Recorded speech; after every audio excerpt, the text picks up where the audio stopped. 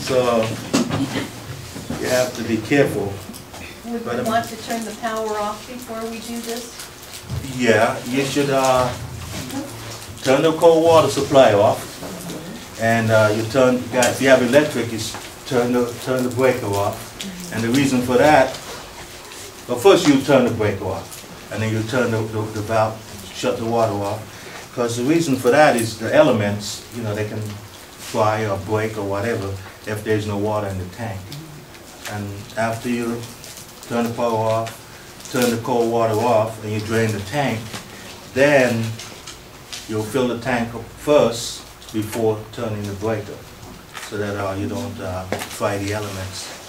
And that, don't you want to have like one of the faucets open so you don't create a vacuum? Yeah, and it will drain faster, yeah. If you open the hot side of the faucet, this will drain faster and you won't have that vacuum. That's correct, yes. I had another question on the pipe that comes out the safety valve. I've seen it where it goes under the floor of the house, and this would be a house with no basement. Is that permitted? No, it's not. It's a code violation to terminate that pipe in a crawl space, because if there's a problem, nobody would know. That's why if it's terminated outside, chances are you're walking around your house or whatever, you would see that water. But if in the crawl space and the valve is leaking, malfunction, you could have a lot of water in your crawl space and you never know, because nobody ever, people seldom go in the crawl space except there's a problem. Right. And so you can't terminate it in the crawl space. So it's okay to route it through, for instance, I have in mind in the utility room, is it okay to route it through the wall on the outside of the house? Yeah, you could go to the rim joist on the outside of the house. You know, the rim joist, you know, that in any house you got the floor joist, you know, going either this way or that way, and then they wrap the rim joist with they wrap the joist with that rim joist, that other 2x member, 2x4, whatever, 2x6, 2x8 member. So you got that rim joist, and you terminate. You put a 90-degree fitting looking downwards.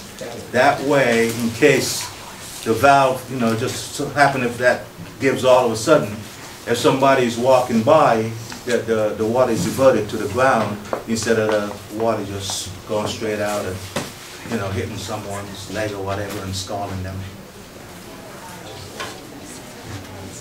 So when you drain the water heater and try to get the sediment out, do you need to do anything else, like as far as like cleaning the tank out? Just draining it is enough?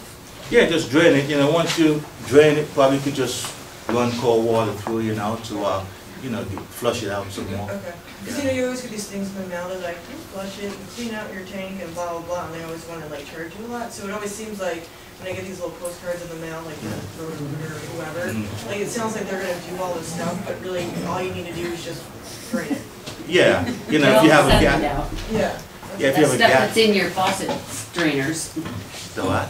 You know when you unscrew out the thing on your faucet? Yeah, the aerator on the faucet. And the aerator, and you tap it out and there's all that crud in there? Yeah.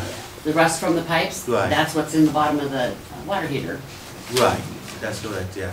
But you know, for the average person, it's just a little scary about, you know, the water heater, you know, the scare you hear about water heaters exploding and what, stuff like that. And, you know, sometimes you don't want to, if you have a gas fire, you don't want to be bothered with gas, you know, because the gas water, you turn the gas off, and then you got to relight that pilot, yeah. But today, a lot of the water heaters are electronic ignition. So, I mean, it's easy. You turn the gas back on and you know, you could just hit Light that button and it would light. You don't have to get a match and, you know, with the pliers or something and insert it in there. Huh? The old days. Yeah, the old days, you know. But, I have another question when you're through. In the cold intake, there's that big tube that goes down through the water heater. How often do those disintegrate or fall apart? Yeah. I just had mine replaced, and my water heater is not that old, so and we have never had enough hot water for one person to take a shower. Yeah, that's our problem.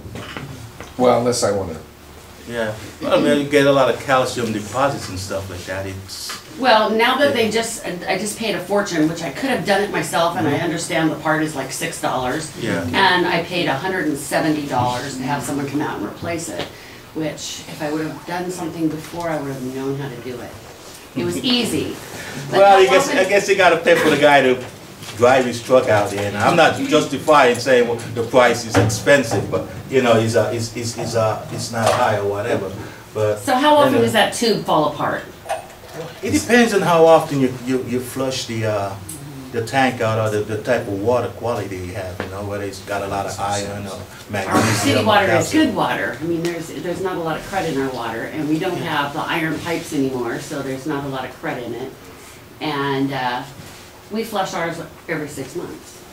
And you still have the problem? I have a feeling that they said that it was the year they had defective ones. And it probably came with none of them. It didn't have that tube in it originally. Yeah. This is the tubing you're talking about, the dip tube, right? Yeah, The one that's they the- gave us was all blue, but Yeah, yeah, this one is clear. But yeah, this is what takes the water, sometimes the break too, you know. This is what takes the cold water to the bottom of the tank. to heat the To water. heat the water, yeah. Well, now that they've replaced it, we actually have hot water and 2 people can take a shower or more if there were more people in the house. But before, we had enough water to last maybe 5 minutes on full bore hot. That's And us. then if you didn't finish washing your hair or something, too bad, because it's gonna be cold really quick. Okay. Did you check the thermostat on the water heater? It was right? all the way on, it's super hot. Now I'm gonna have to go down and turn it down. That Yeah. was missing. It wasn't even in there. Oh my Oh, gosh. so the dip tube was missing, so they didn't have it wasn't diverting the cold water to the bottom of the tank. Yeah, we were only Wasting getting it. hot water on the top and that was Yeah. it. How long was your dip tube, that your old one that you took out? Was it There like? was no old. There wasn't There was one. no old. She had none. We didn't even have a dip tube. So is that how you replace it? You just unscrew the top there and just get a new one at Home Depot? Is that how you Yeah, do it? because yeah, most home, You just unscrew it and then you just put those down, okay. yeah, it's just, yeah, see, it's right in the top there, you know, and it has a flange, so it doesn't fall into Right, into the tank. yeah. And you just unscrew, this brass fitting, Home Depot. you know, yeah, pretty much all the homes would have, they would either have this type of flex connector or they'll have a union, because the idea of a union, you know, I don't know if you don't know what a union is, like 2 parts of a,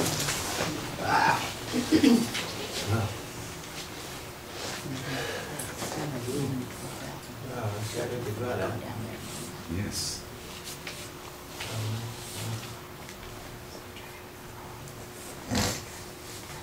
see, a union fitting has, it's like 2 halves, and you can, you know, there's this nut in the middle. Once you loosen that nut, it's like 2 halves, it comes apart. And that type of fitting should be installed in the water heater, or they can have these type of flex connections, so that you can remove the hot water if you got to replace it, or, you know, service it, maintenance with a dip tube or anything like that. But again, why do you need to replace that tube every 6 months?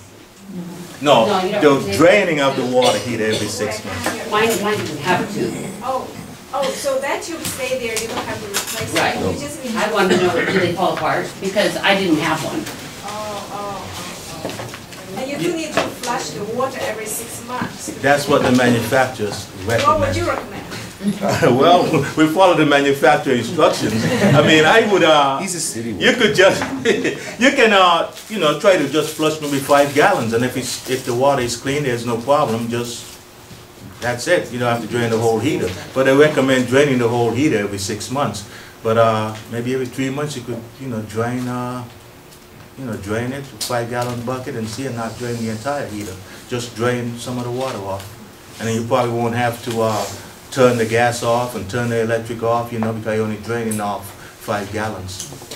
Well, the sediment's gonna be at the end of the water drain. Huh? You don't get any sediment at the beginning. Yeah, but I mean, if you're running water in, it probably will disturb what's in the bottom, and it's going to drain out. You know, when that water hits the bottom, you know, that whatever the pressure is, 50 psi, it would, you know, and you have that valve going, it might loosen up those deposits, and, you know, they will drain. But wouldn't you be able to